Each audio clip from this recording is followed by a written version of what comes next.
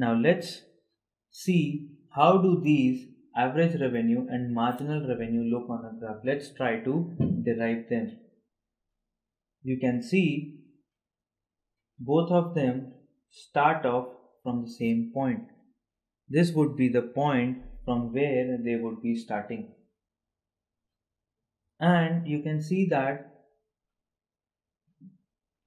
the average revenue is going on falling. It is going on falling. If you remember, in perfect competition, the average revenue was same. It was constant at all the levels. It was same for whatever number of units that were sold by the firm.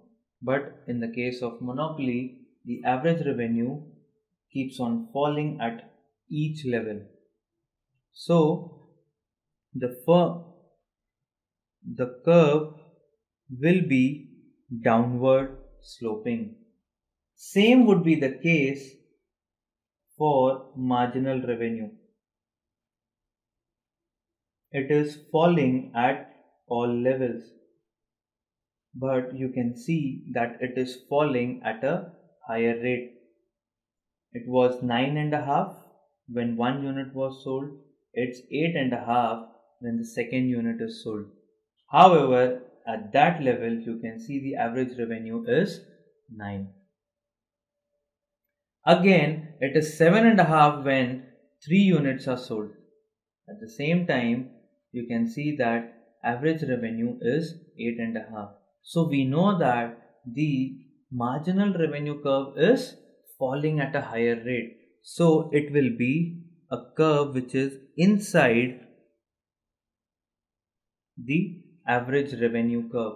It will be inside because it is falling at a higher rate. It starts off from the same point but keeps on falling like average revenue curve. It not only falls like average revenue curve, but it falls at a higher pace, higher rate, increasing rate than the average revenue curve. So it will be a curve which will be inside the average revenue curve. So this is how both the curves look. This is how we derive the average revenue curve and the marginal revenue curves. It is important to note that our average revenue curve is the demand curve in the case of monopoly, because this is how much the consumers are demanding. When the price is 9.5, the average revenue curve is 9.5. When the price is 9, the average revenue is 9. When the price is 8.5, the average revenue is 8.5, so on and so forth. So we can see that this brings up my demand curve as well. So my average revenue curve is my demand curve, and MR curve and average revenue curve are both downward sloping. Their slope is negative. They both are downward sloping. Just that MR curve is inside the AR curve because it falls at a higher rate. Now let's understand the relation between the two. As we've discussed, both are downward sloping. MR cuts the horizontal line between y-axis and AR into two equal parts. The curve MR, you can see, is cutting the x-axis. This horizontal line is nothing but x-axis. So the MR curve is bisecting, as I should be using the word, it is bisecting the distance, the difference between the origin and the AR, where AR is touching the x-axis. AR is touching the x-axis at this point. Let me denote this point as A. And MR is touching the x-axis at this point. So let me denote this point as B. So this means MR is bisecting the segment OA. Thus, we can say OB will be equal to BA. Both these parts will be of the same length. So we can say MR is cutting the x-axis such that OB and BA will be equal, where AR is cutting the x-axis and where MR is cutting the x-axis, the portion will be equal to the difference between the origin and the point where MR is cutting the x-axis. In short, both these segments OB and BA will be equal.